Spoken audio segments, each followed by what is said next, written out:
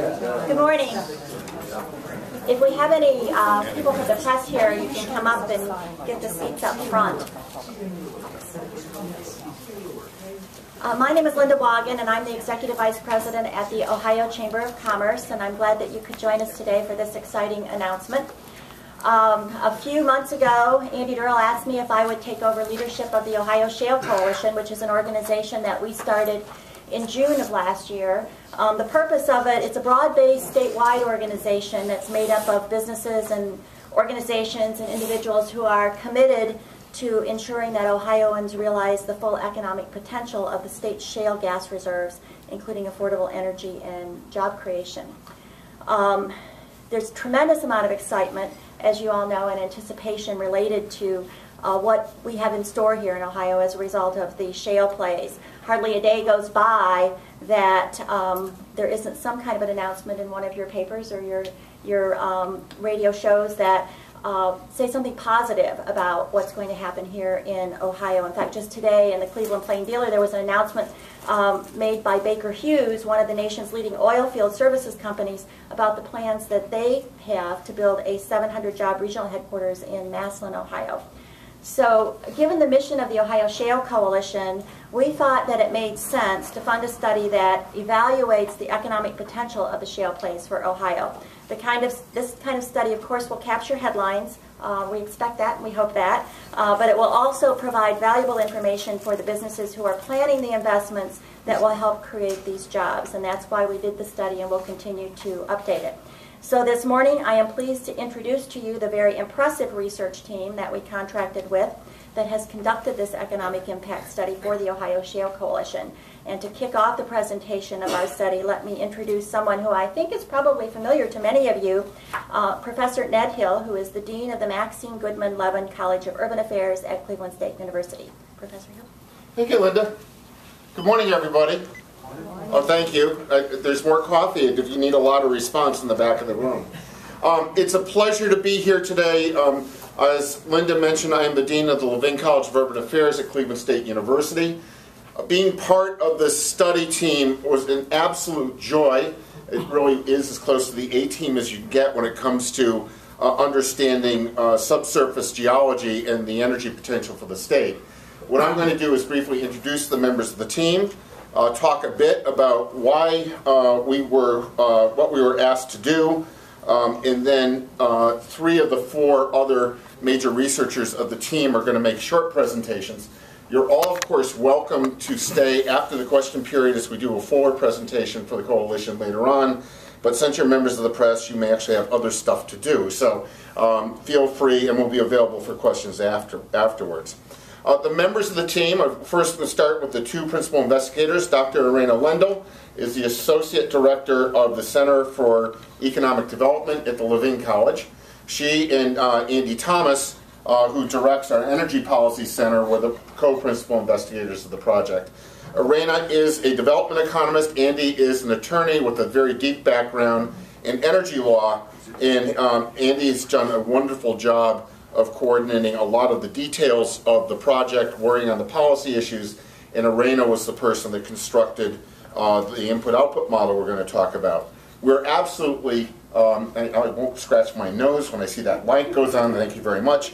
I also want to introduce a person who played a valuable role, and that's Dr. Doug Southgate. Doug is a professor in the Department of Agriculture, Environmental, and Development Economics. But more importantly, he's the director of the Subsurface Energy Resource Center at The Ohio State University. By the way, I've been told by our lobbyists we're the Cleveland State University, but I'll let that thing drop for a little bit. The 4th member of our team, unfortunately, is ill. He's not with us today, and that's Dr. Robert Chase. Bob is the chair of the Petroleum Engineering and Geology Department at Marietta College. Given what is taking place in the state, having a resource such as we have at Marietta College is a blessing.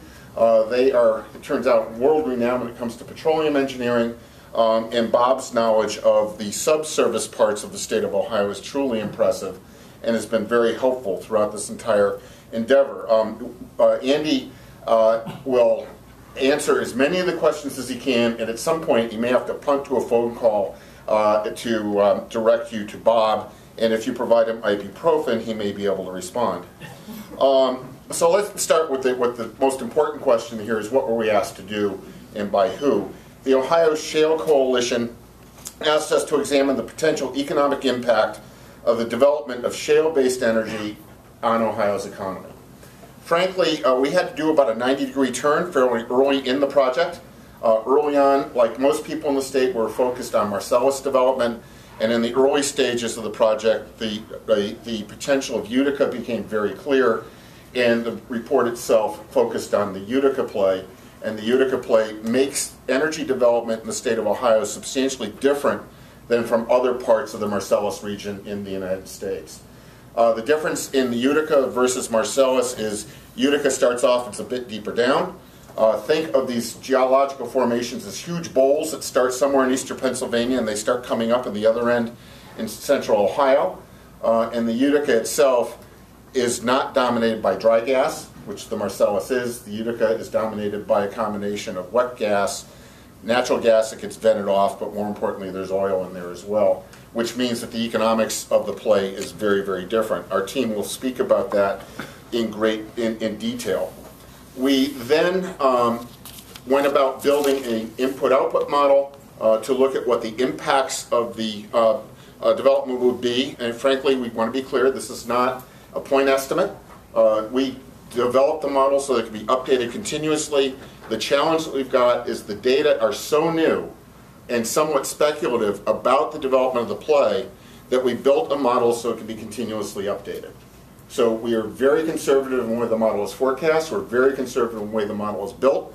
The reason is that the known knowns are not, there are not a lot of them. The known unknowns, there are a ton of them, and the unknown unknowns, we're going to figure out as this thing goes along. So what we really did was we concentrated and got all the hard data we could on the known knowns.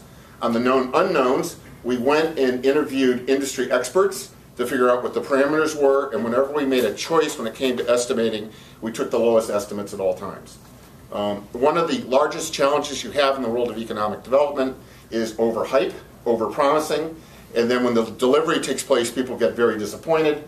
We believe that this is a very, very responsible and very conservative modeling effort, and I'm glad that Linda announced the 750 jobs, so let's see, for 2012, we only have to go out and find another 11,800 jobs out there, but I'm sure we'll do it before morning.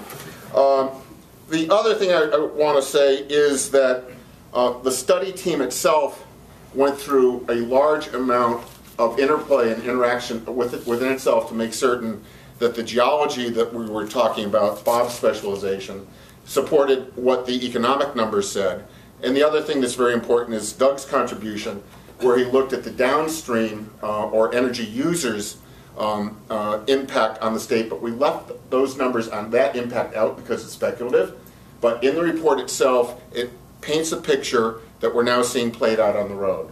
So we do believe that what this effort is designed to do is to make certain that as more and more data comes in, we'll be able to paint a more accurate picture of what's taking place in the state. So at this point, I'm going to turn over the podium to Andy. He's going to talk about the study assumptions, and he'll pretend to be Bob Chase for a little bit. Iryna will then follow with the modeling results, and then Doug is going to talk about the downstream impacts, and I'll wrap up. And if Bill Rice gets disconnected, realize that, Bill, we did it on purpose.